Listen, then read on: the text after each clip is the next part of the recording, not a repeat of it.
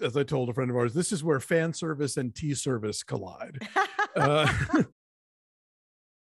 Let us now return to Downton Abbey and also parts of the south of France in the sequel, which is called Downton Abbey: A New Era. But is anything really new? Why do you think he gave you the villa? That is where the mystery resides. Then go off to the Riviera. And with any luck, we'd miss the whole of Mary's frightful film.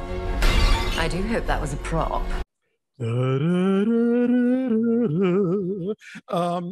Okay, yeah. So it's 1929 question mark. They never really say, but we're meant to assume that some time has lapsed since the last movie, because the last movie ended with Lady Edith pregnant again, and now she has a kid. And we open with the wedding of the former chauffeur, and if you want character names for me, come on, Tom Branson and Lucy Tuppence Middleton. Her name I know, like the most British name ever. Exactly. Her and Imogen Poots. Anyway, so they were engaged at the end of the last movie. We opened this movie with them marrying. Two main storylines unfolding here. One, the Dowager Countess realizes, oops, I have a villa in the south of France that I thought was a joke, but no, it turns out I really own it. And the guy who left it to me died. And so now I want to make sure that it goes to young Sibby so that she has some kind of inheritance, because she's the only one of her grandchildren that isn't directly lineage, blah, blah, blah, the whole thing. So this means that everybody has to go investigate this. So off goes Lord Grantham and Cora and Carson for some reason, and Tom and Lucy, and anyway, Lady Edith goes too. Edith and her husband, and then then Lady Mary stays back at home because a film company is going to rent the house to shoot a silent picture, which of course everyone is aghast about, but the roof is leaking and they could use the money, so they say yes. And then of course midway through shoot, it turns out, oops, talkies have taken over, and so the leading lady, who's your basic Lena Lamont from Singing in the Rain, cannot speak as classily as she looks. So in comes Lady Mary to the rescue as her dubber. The staff is all excited about the movie. They've got their own shit going on. The leading man of the movie is making eyes at the gay butler. Look, there's a lot of beautiful property and tea sets and tweed and gowns, and that's why you're here, right? And that's what you get in Downton Abbey: A New Era. And is that enough though? Like, as a fan, did you feel satisfied by this? I felt sated by it all. I mean, there were moments where I was like, what? Like, just like stuff that just outright makes zero sense. Can you say without spoiling it? Well, okay. For example, Carson is horrified that this film company is going to come shoot at Downton, and it's the end of everything, and where are our standards? And that's part of why they ship him off in the party to France. But then by the end of the movie, they somehow talk him into being an extra. So just stuff like that, where like people will make a big stand about something, they'll be like, sure, whatever, we're just gonna roll along with this. Hugh Dancy plays the director of the movie, and he and Lady Mary have kind of a thing, although she's married to Matthew Good, who's not even in this movie, because he's busy being Robert Evans. Exactly, but she keeps getting telegrams from him.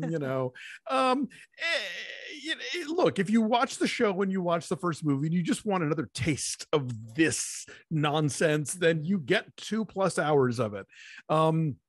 You are somebody who didn't watch the show and kind of came in cold for the first movie. Are you still sort of like, what is the big deal here? No, I get the allure of the escape. I absolutely do. And like the sets and the costumes are exquisite, and it harkens to this time that, like, in theory should clang like the celebration of the aristocracy. Like in this economy, like it should clang.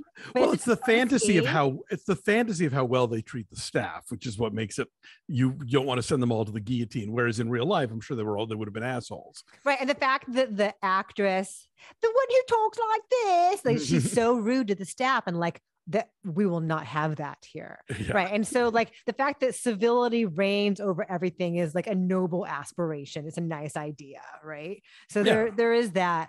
Do I get it? I guess so. And a lot of the allure of it, of course, is Maggie Smith just showing up and being in there. I wanted like the Maggie Smith and Nathalie Baye showdown.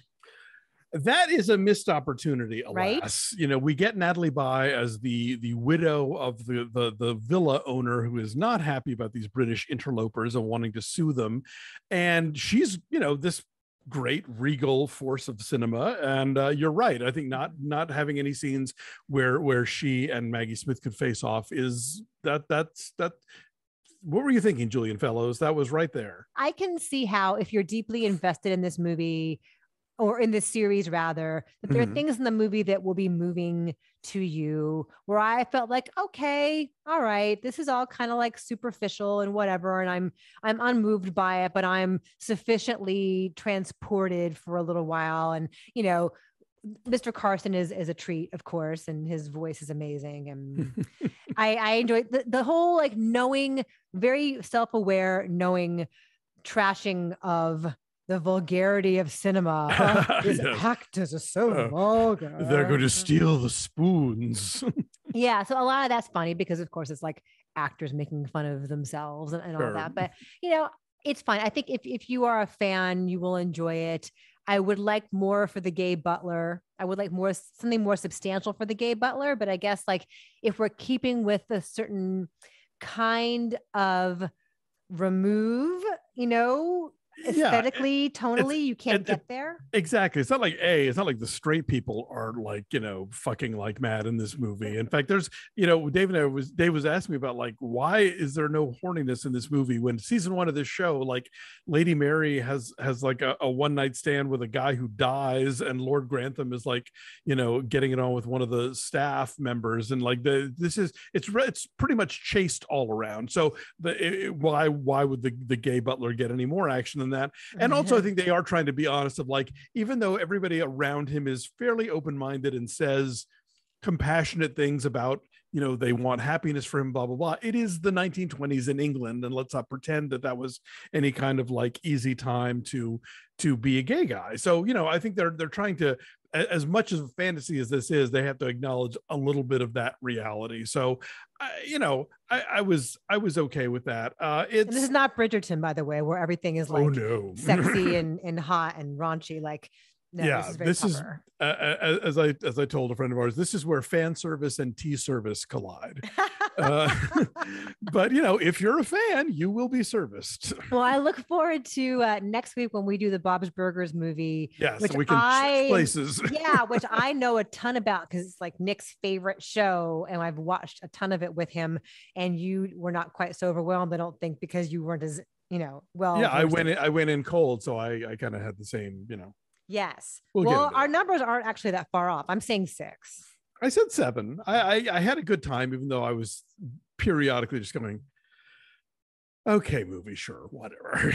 Right. So Downton Abbey, A New Era, is only in theaters, correct? That is correct.